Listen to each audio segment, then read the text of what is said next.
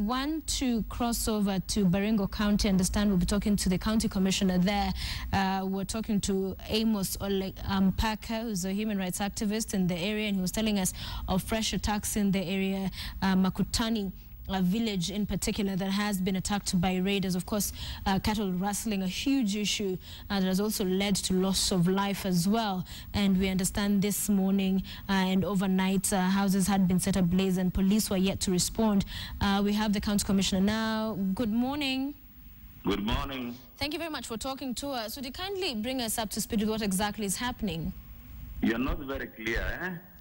All right, you're live on KTN. If you could kindly just talk to us about what is happening in Baringo County, Mukutani village in particular. We had an incident last night where some 3 houses were allegedly burned by cattle raiders. Mm-hmm. And we have security, enough security in that division called Mukutani. We have the police, we have the ABC in that place. This area has been having problems because it's occupied by both the Mukutani and Indigenous community. There has been a problem which may have been attributed to the disputed boundary within the East Pokot and the Baringo or Baringo district. So during that incident, we thought a chief lost a shop, Mm-hmm. and 3 other houses were burned down, but there were no casualties. All right. Our police, have they responded? Because when we spoke to an activist from the area, he said they'd call for help, but none had arrived. No, that people are already there. Our security officers were there. Okay. Yeah, they are there. They responded. And you see, these are houses which are scattered in the village. So the security, we have enough security personnel there. What about the raiders? Have any been arrested? No, nobody has been arrested so far, but we suspect there are people who are behind, inside in these communities, and I can assure you that we're going to arrest these people by today.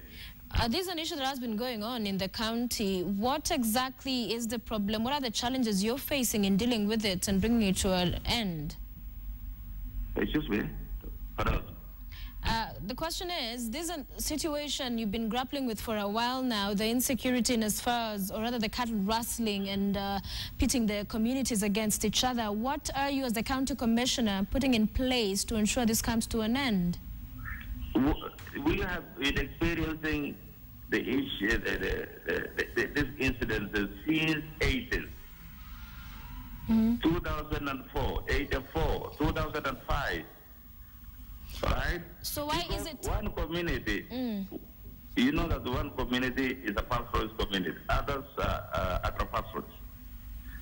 And we've been having this problem. But if you look at Baringo North, the whole of North, part of South, peace has actually prevailed in that area. Apart from that small area between Mukutani and Arabal, in Arabal, we have added more security personnel and posts. We are upgrading Mukutani. We have Kalasha camp. We have GSU camps, about 3 GSU are constructed camps. And we've just increased the security personnel in Mukutani center. Mm-hmm. Yes. In your So opinion, there's no cause for alarm. We are going to end this problem. it is not cause for alarm, sir, you say, but it's, as you said earlier, for many years has been going on and off. So what is it that can, bring a conclusive end to it so that we don't talk about the same in the next few months?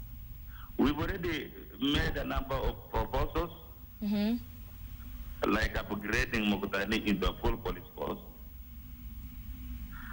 We've made a recommendation to open more posts so that we can deepen policing in that area. Okay. We are also making proposals to ensure that the infrastructure, because that place has no infrastructure, network is a problem. There are no roads. All right? right. We want to work on that. We've already recommended so that we can open more and more of those areas. All right, sir. Thank you very much for talking to us.